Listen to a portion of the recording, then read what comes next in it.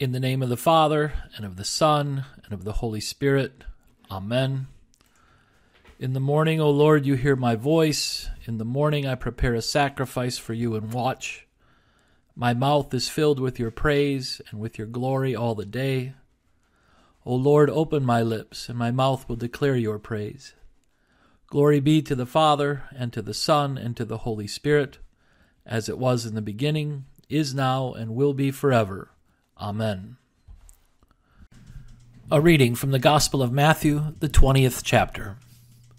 Jesus said, "For the kingdom of heaven is like a master of a house who went out early in the morning to hire laborers for his vineyard. After agreeing with the laborers for a denarius a day, he sent them into his vineyard. And going out about the third hour, he saw others standing idle in the marketplace. And to them he said, 'You go into the vineyard too, and whatever is right I will give you.' So they went. Going out again about the 6th hour and the 9th hour, he did the same. And about the 11th hour he went out and found others standing. And he said to them, 'Why do you stand here idle all day?' They said to him, 'Because no one's hired us.' He said to them, 'You go into the vineyard too.' And when evening came, the owner of the vineyard said to his foreman, 'Call the laborers and pay them their wages, beginning with the last up to the first.' And when those hired about the 11th hour came, each of them received a denarius. Now when those hired first came, they thought that they would receive more, but each of them also received a denarius. And on receiving it, they grumbled at the master of the house, saying, 'These last worked only 1 hour, and you've made them equal to us, who've borne the burden of the day and the scorching heat.' But he replied to one of them, 'Friend, I'm doing you no wrong. Did you not agree with me for a denarius? Take what belongs to you and go. I choose to give to this last worker as I give to you. Am I not allowed to do what I choose with what belongs to me? Or do you begrudge my generosity?'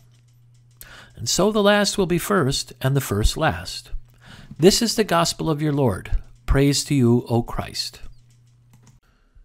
I believe in God the Father Almighty, maker of heaven and earth, and in Jesus Christ, his only Son, our Lord, who was conceived by the Holy Spirit, born of the Virgin Mary, suffered under Pontius Pilate, was crucified, died, and was buried. He descended into hell. The third day he rose again from the dead. He ascended into heaven and sits at the right hand of God the Father Almighty. From thence he will come to judge the living and the dead.